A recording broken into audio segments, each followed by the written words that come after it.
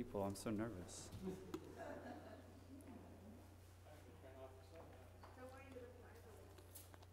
What? Oh, thank you. You look marvelous too.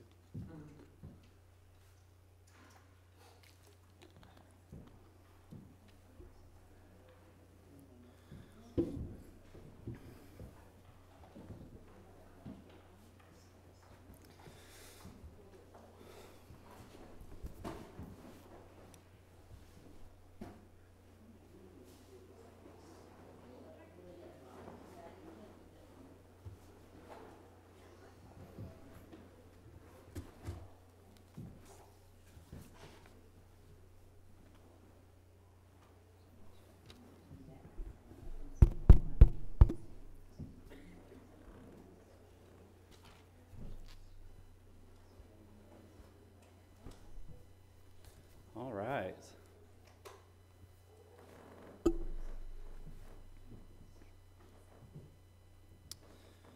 So, hello. Mine is Dr. Padu Paga, visiting Professor of Embarrassology at the Pomona Museum of Art. Welcome to BESHT is the Bureau of Experimental Speech and Holy Theses. We connect Cage with Eastman, or Eastman with Cage, or with Julius, or Julius with John. First, through December 16th, we'll be in the project space at the Pomona College Museum of Art. BESHT is an experiment in public whose mission is to explore the commingling of speech, authority, and performance in the world around us through fearless, creative play. We're converting the Pomona College of Art project space into a free speech auditorium, 12 to 5 p.m. every Tuesday through.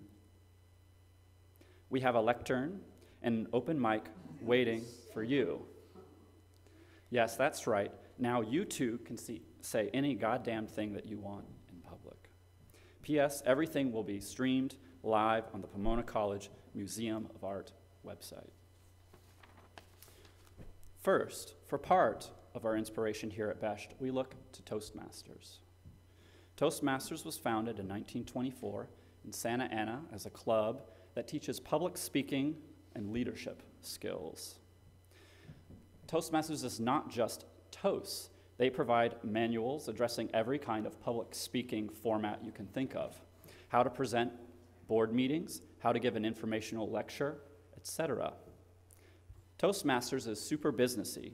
There are a lot of handshakes and it's extremely structured. In fact, at each meeting, not everyone speaks, everyone plays a role. And in the end, it's all about leadership skills, baby, and power. Toastmasters reports that there are now 13,500 Toastmasters clubs in countries and over 280,000 members worldwide. Ultimately, is a place of experimentation, and it's a place to crash and burn over and over again in front of peers and strangers. Our initial thought was, what if a bunch of artists started a Toastmasters club and learned all the rules and then broke them all? What would an experimental artist-run Toastmasters look like? Would participants get better and better at becoming worse and worse at public speaking? BESHT aims to facilitate this kind of experimental platform for both the new and experienced public speaker. It's a place to play with all the tools that all the effective folks around us are already using. It's a place where professional development skills go haywire. It's a place where creative beings can use these tools any goddamn thing that they want. For inspiration, we also look to the composer John Cage. John Cage, whose show is in both of the adjacent galleries, was born in Los Angeles in 1912. He went to Pomona College for 2 years before dropping out and escaping to Europe. From the beginning, Cage was a marvelous public speaker. As a 15-year-old, Cage won the Southern California contest at the Hollywood Bowl in 1927.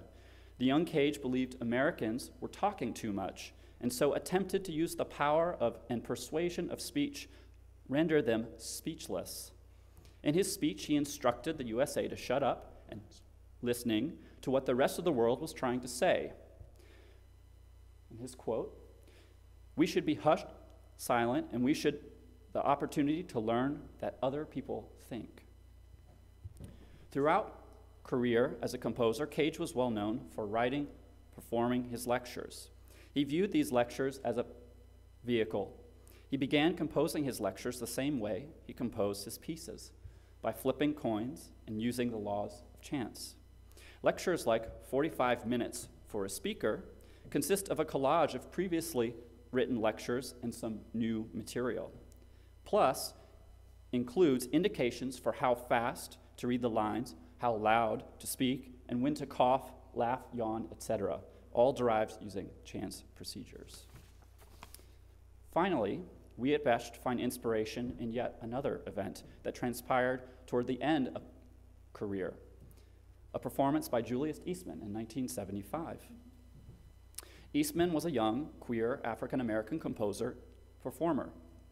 In June 1975, in Buffalo, at Buffalo University, State SUNY Buffalo, he performed John Cage's Songbooks, a collection of 90 extremely indeterminate solos voice. Eastman allegedly chose to perform a solo also well known as 0 minutes and 0 seconds, whose instructions include perform a disciplined action with maximum amplification. Julius's interpretation was to deliver a lecture on a new system of love called the sideway and sensitive system. His demonstration, undressing and stroking a man and a woman on stage, was amplified. The audience laughed nervously as Cage watched nearby. Afterwards, Cage was pissed.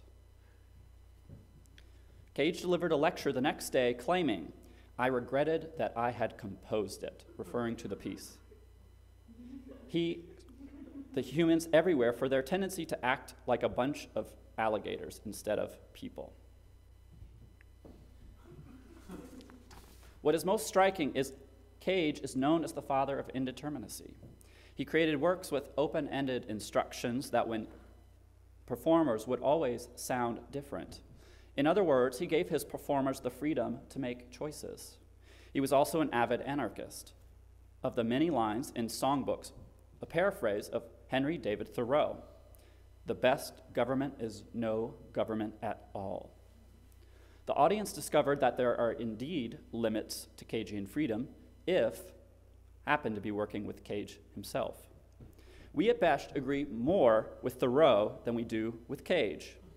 We state, the best composer is the one who governs least. We believe in the death of the composer and in the temporary life of the performer and the score. We wish to honor the temporary life of the who chooses to stand up, script in hand, and speak. We therefore invite you, the public, to come and any goddamn thing you want in our free speech auditorium, whether we like it or not. Addition, every BESHT speech should be considered a performance of John Cage's 0 minutes and 0 seconds. In a situation provided with maximum amplification, perform a disciplined action. We also find inspiration in several other great artist lecturers. We look to playwright Antonin Artaud, whose 1933 scholarly lecture on the plague began as any lecture might, but then slowly turned into Artaud to die of the plague. We also look to artist Andrea Fraser, who in 1989 dressed as a museum tour guide. In addition to visiting various period rooms, her highfalutin tour included hearty approbation for the men's room, cafeteria, and water fountains as well. Look to Danielle Adair, a Los Angeles artist who recently redelivered verbatim the nearly incomprehensible TED Talk that everybody seems to like by author of Eat, Love. We therefore invite you, the public, to come and say any, oh wait, is this sorry, I'm about to read the same line. Attention, attention, attention all leaders, all speakers. BESHT will feature several marvelous components. Our free speech auditorium is open Tuesday through Sunday, 12 to 5 p.m., featuring a wide open mic. Our weekly event series will feature some fabulous experimental artists, writers, and performers who will be fiddling with various forms of public address, including guided meditations, an eternal telethon, negative confessions, and even a reinterpretation of Julius Eastman's lecture. Plus, our weekly Diction for Dollars open mic, where you can earn $1 a minute for speaking, which will occur most Thursdays in November and December before and after our BESHT events. There'll be some more of that after this before we close up for the night, so stick around. Still have some money left. And finally, the BESHT Weekly, featuring 5 full issues of our restless rag brimming with text and nonsense that any leader needs to know, compiled just you.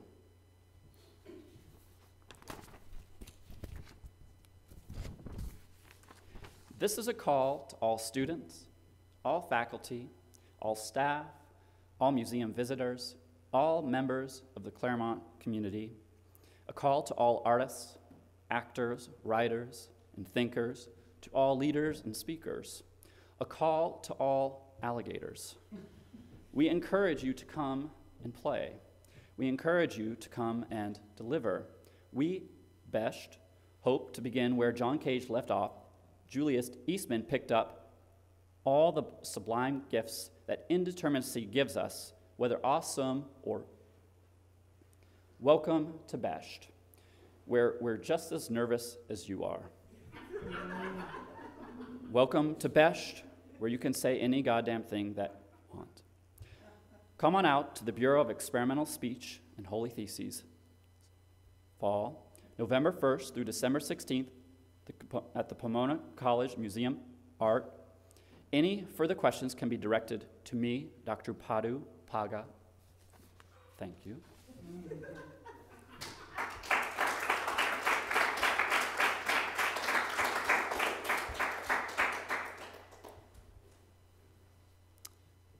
So,